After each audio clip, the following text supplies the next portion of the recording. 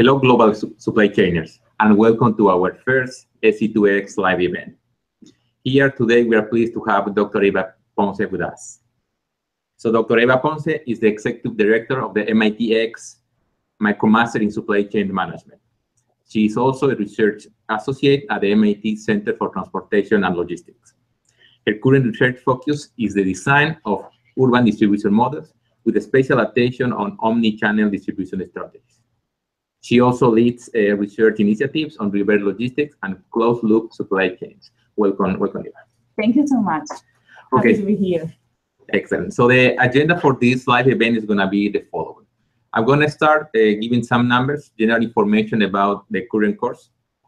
And then we'll have a presentation in charge of Eva, and she's going to discuss about the MicroMaster program and also some details about the course. Then we'll have a short session about the questions that you might have about the general information of the program and also about the course. Then we'll move to our breakout session, and we'll ask you a couple of questions that you will discuss with your peers. After a break, we will go back and start a discussion based on your response. Okay, so let's get started, and let me give you some details about the course. So far we have more than 10,000 students enrolled in SC2x. So the median age of our learners is 29 years, and we have 24% of women in this course. So more than 160 countries are represented in this SC2x run. And the top three are the US with 19%, India with 13%, and Mexico with 4%. So as you might know, the course is structured in 12 weeks. So this is the fourth time that we are running SC2x. So for this, the 12 weeks are divided as following. We have 8 weeks of content. We have 2 off weeks, week 5 and week 11. And we will have 2 weeks for midterm and final. But remember that these are time exams. So we will have 3 live events in total. So this is the first one, the welcome live event. Then we will have another one in week 5, and we will have the last one, the wrap-up live event in week 11. And for that last live event, we're introducing what we call problems from practice. So in this case, we will try to approach a problem that is going to be shared with you, and we'll try to come up with different potential solutions to this problem. So if you have an interesting problem that you encounter in practice at your job, please let us know and share it with us to the email sc2xhelp@mit.edu. Okay? So Eva, could you give us more information in general about the program and also about SC2x, what the students are expecting to learn during the next 11 weeks? Sure. Thank you so much, Sergio, for inviting me. It's my pleasure to be here today. And welcome, global supply chainers. Welcome to SC2x, and also welcome to the MicroMaster program in supply chain management. You are now part of a huge community of MicroMaster learners. We have more than 200,000 learners from all across the world as part of the MicroMaster program. So we have students from more than 196 countries. These are the countries represented in our program. I think we are missing not too much countries, to be honest. From those 200,000 learners, 13,000 are verified students. Today I'm going to explain you a little bit more about what is a verified student, the benefits to be a verified student, and the reasons why we encourage you to be a verified student. So far, we have issued more than 21,000 certificates since we started with our first massive open online course in 2014. And we already have our first MicroMaster credential core. We are very proud of this first MicroMaster credential core, and we issued 622 certificates so far. This happened last June 2017. So the big picture. So the MicroMaster includes 5 massive open online courses. As you might know now, anyone from anywhere can join these open courses. There are no requirements in terms of academic requirements, in terms of age. Anyone can join to these courses. You just need computer and internet connectivity to join these courses. Most of you are now halfway of this program. I guess that most of you already completed supply chain analytics and supply chain fundamentals. Now you are about to already started supply chain design. And after supply chain design, more is waiting for you. We are going to have supply chain dynamics and supply chain technology and system. And after completing these 5 courses, you need to pass what we call a comprehensive final proctor exam in order to complete the MicroMaster credential. And once you pass these 5 courses plus the comprehensive final exam, you will earn the MicroMaster credential. To do this, you need to be, as I mentioned before, a verified student. So in terms of contents, and as I just mentioned, you are now halfway. You already completed supply chain analytics, supply chain fundamentals, and now we are going to offer you during these 13 weeks supply chain design. So the first part of the MicroMaster, the first 3 courses, focus more on the conceptual models. However, the 2 last courses, supply chain dynamics and supply chain system and technology, deal more with real life, with complexity, and with these exogenous factors that affect the supply chains. So in SC2x, the main goal here is to teach you how to formulate both deterministics and stochastics analytical models. In SC1x is mainly about trade-offs in demand forecasting, inventory management, and transportation planning. And in supply chain design, we are going to focus in the design of the 3 main flows in a supply chain. These are materials flow, information flow, and finance flow. So this is the main focus of SC2x. And I'm going to go a little bit deep in the contents that we are going to review during this course. After completing these 3 courses, you will move more to the real life. And we are going to introduce complexity and exogenous forces that impact supply chains. And in SC4X, we are going to deal with big data. We are going to deal with supply chains at big scale, databases, the system, how to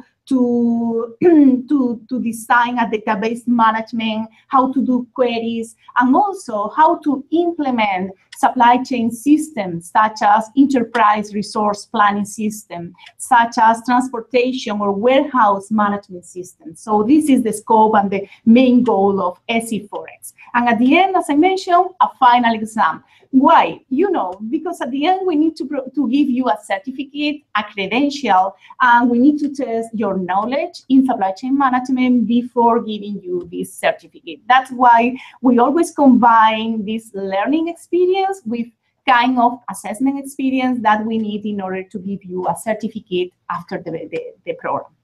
So let's move now to SC2S, Supply Chain Design, this course that you just enrolled. Let's have a look and a deeper dive into the course. So regarding the roadmap, we are going to cover the design of the physical flows, mainly the material flows. We are going to move them to the design of information flows, and we are going to cover manufacturing, procurement, and distribution. Third, we are going to focus on finance and cover the design of the financial flows. And at the end of the course, we are going to give you in week 10 how to design the organization. So these are the main topics we are going to cover in SC2X. For the first part, how should materials flow through a supply chain?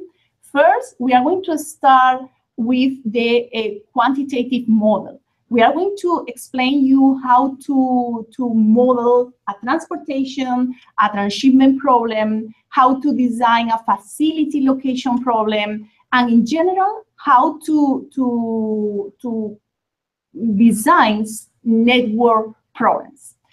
Then you are going to learn how to solve this problem. And finally, one of the most important part here is how to make the interpretation of this solution. We are going to and finally, we are going to see if this solution makes sense. We need to see, for instance, how many distribution centers we propose to locate in a network design. If this makes sense for this specific organization. So this is mainly what we are going to cover here. Then we are going to move to the information flow. In this part of the course, we are going to start with manufacturing. We are going to talk about the bill of material, production planning, and finally, we are going to present distribution resource planning system, MRP and DRP system. We are going to talk also about distribution and distribution strategies, the different distribution channels in the network supply chain. We are also going to teach you a little bit about sales and operations planning. And Professor Sheffy is going to introduce you about procurement. Professor Sheffy is going to talk about sourcing strategies, procurement methods, and also optimization-based procurement solutions. So this is the part that we are going to cover in this course related to suppliers and procurement. As I mentioned before, the focus is the flows, the three main flows, the information, the materials, and the finance. So at the end of the course, in the last week, starting in week 8, Sergio? Yes, week 8 and 9. 9 and part of week 10. So week 8, 9, and part of week 10, we are going to talk about finance. The main goal here is to understand how we can translate supply chain concepts and supply chain actions at the end into the language of the chief finance officer. We are going to talk about balance sheets, we are going to talk about cash flows, and at the end, we are going to review the main finance concept that we are using in supply chains. In week 10, the last lesson of week 10, we are going to talk about the designing of the organization. How should a supply chain be organized? So first, we are going to talk about the organizational structure and different type of organizational structure, centralized versus decentralized structures. And at the end, one topic that we consider is very relevant is how to measure the performance of the supply chain. So we really want to understand how we can, at the end, quantify the impact of the different decisions we made in the different areas of the company into the performance of the supply chain. How to establish these metrics, how to define, and at the end, how to understand the different decisions are having an impact in the performance of this supply chain.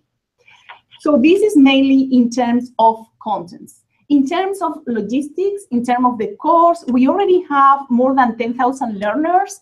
The enrollment is open until next week. So if you have friends that are interested in supply chain design, why not? Let them know about the course. They still have time to enroll in SC2x. So far, we have about 350 verified students. However, the deadline to become a verified student is going to be open until October the 4th.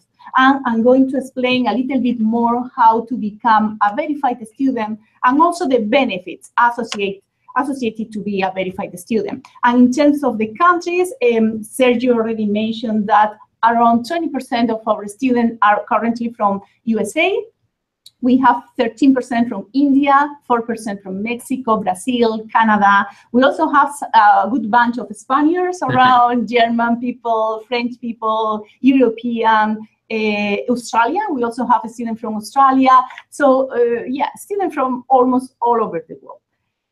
So how to become a verified student? As you might know now, we have two types of students in our SCX courses.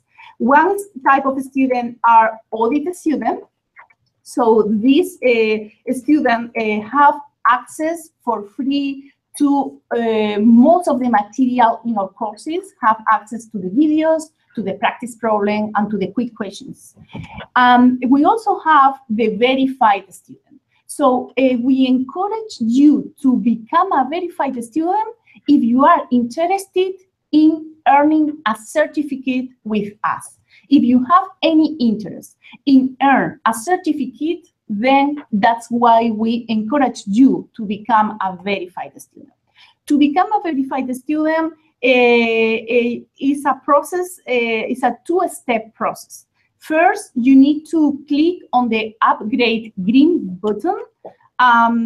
This is the part that is related to the payment. The cost to purchase a certificate for this course is $150. I need to mention here that all of the cost for all of our SCX courses is going to change by January 2018. So by January 2018, all of our courses are going to cost $200, including the CFX. The CFX also is going to have a cost of $200. However, from now till the end of this year, the SCX courses, the cost is $150, but the CFX was much more expensive, was $600. So let's say that the total cost of the MicroMaster is going to be less expensive starting in January 2018. However, each course is going to cost $200. So just to let you know that this is something that is going to change at the beginning of 2018.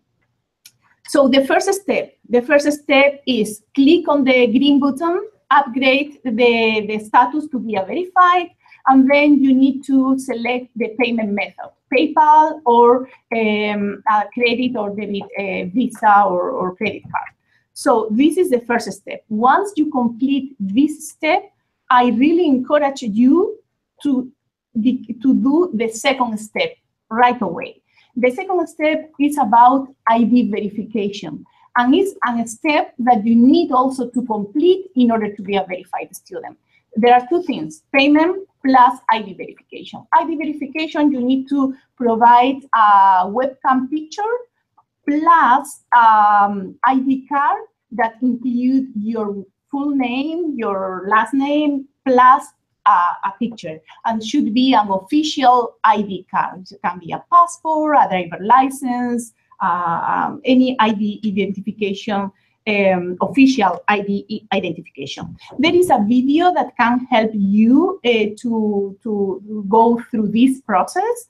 If you have any issue during the verification process, you should contact directly with edX support. The email account is info@edx.org, or you can also press the help, the button that you have on the left side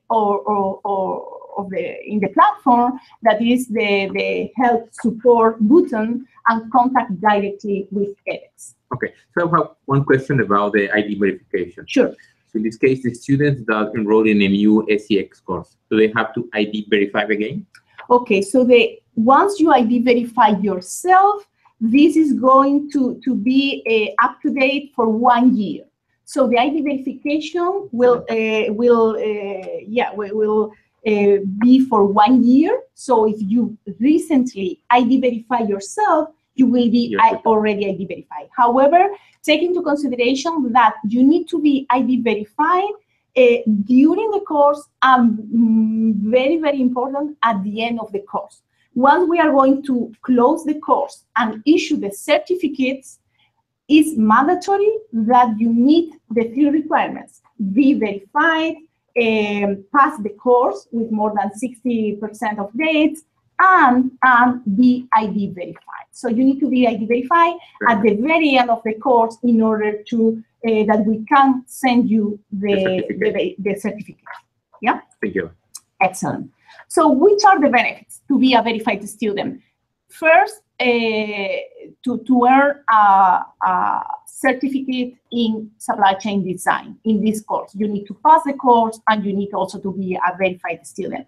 Second, if you want to be part of the MicroMaster credential and earn the MicroMaster credential, it's mandatory to be a verified student in the 5 courses plus the CFX, the final exam. In addition to that, we provide some extra services for verified students. In addition to the, as I mentioned before, the videos, the practice problem, and the quick questions are for anyone. Doesn't matter if you are audit, doesn't matter if you are verified. This is access to anyone who are enrolled in the course. However, the live events, except for this first live event, is an extra service that we only offer for verified students. And also we have a section in the platform that is called MicroMasters Supplemental Material. So this section is only offered for verified students. Yeah. Yeah, the live events schedule so far is the second one will happen in week 5. This is the week of October 11, and we are going to discuss here the omni-channel distribution strategies. We will give you an article, a recent article. We want you to prepare some questions and discuss in the breakout sessions during the event. And the last event is the problems from practice. So here, we really encourage you to send us a real example, a real problem that you have, and a problem that is related with the contents that we are reviewing during this course. We will be very happy. I guess we are going to receive some proposals. We will review that, and we will try to discuss with you during this live event the winner proposal, the winner practice problem. Okay, what else? Live events. This is one of the live events.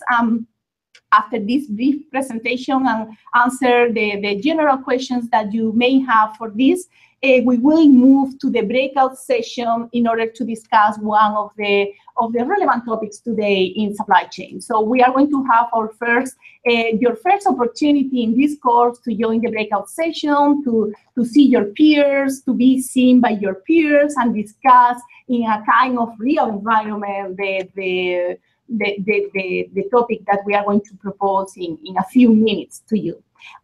Another benefit is most of our learners are doing this MicroMaster credential because they really want to have this career development, individual professional career development, at the end apply for a job in supply chain management. This is something that we know that most of our learners are using this credential in order to do that. We have also some students, some learners that are doing this MicroMaster credential because this is also a way to have access to a MIT master degree in supply chain management. So after completing the 5 courses plus the final exam and earn the MicroMaster credential, you can apply to an MIT master degree. This is a program that we call the blended program. It's a 5-month residential program. That means that on average, our students spend 18 months in completing the MicroMaster. Once they complete the MicroMaster, they apply to the blended program. If they get admitted, they are admitted in this program, then they need to spend just 1 full semester at MIT in order to earn this master degree at MIT. And in addition to MIT, there are other universities across the world that are also offering master's degree programs that use the MicroMaster as a path to earn some credits before joining the program. So it's also a way to earn a master degree. So let me just add, Eva, that the first cohort of SCX students for the blended program are coming the next January 2019. So we have already 40 students that were already admitted to this program. That's going to be our first cohort. Yeah, that's right. Some of you asked questions about, is it a competitive program? Is it very competitive? The answer is yes. We receive around 200 applications and only 43 exactly were admitted in the program. So yes, it's very competitive. However, the level of the applicants that we have received is really, really outstanding. So yeah, it's going to be competitive, but yeah, some of you are going to have this opportunity. So it's something also to consider. That's all from my side about the general presentation, the MicroMaster program, and SC2x in particular. So I will be happy to answer any general questions that you have related to this part. And after that, we will move to the breakout session. Okay, seems to be that we don't have a question so far. Mm-hmm. So why don't we introduce the breakout session? The breakout topic. Sure. And we can maybe, if we have some questions, we can answer at the end of the event. Let's do that, definitely. So for the breakout session today, this is the topic that we picked for you. So I want to share with you some figures, some statistics. In the United States, online sales are growing 15% a year, against just 1.5% for overall retail sales. So last year, online sales accounted for 7.3% of total retail sales. So the question is that e-commerce is growing. One of the reasons behind, there are many reasons, but I believe that one of the main reasons is the introduction of the smartphones after Apple announced the first smartphone in 2007. Definitely the customer behavior has changed. And we can see now ourselves, I see myself, we can see many of the customers that are buying, that are looking for a product, searching for a product, comparing products, and buying products from almost anywhere. Because with these mobile devices, at the end, you have access to online retailers, you have access to online products, compare different products you can do from your desk, from your house, from the park, from wherever. And definitely you have the opportunity also to buy from anywhere. And at the end, this is something that is having an impact in supply chain. So what we want you is to think about the impact of the growth of e-commerce in the supply chains, mainly in 4 specific areas that are, at the end, the 4 areas that we are covering in SC2x. So we want you to think about how do you think the growth of e-commerce are impacting network design, are having an impact in procurement, in distribution strategies, and also in the supply chain finance. So this is what we want you to discuss. So from now, please go to the breakout session, discuss with your peers about the impact of e-commerce and how this is changing the paradigm of the supply chain in these 4 main areas.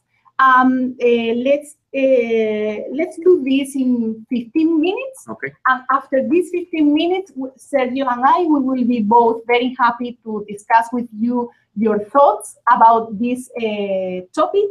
And answer your questions. Excellent, thank you, Eva. So we'll be back in 15 minutes.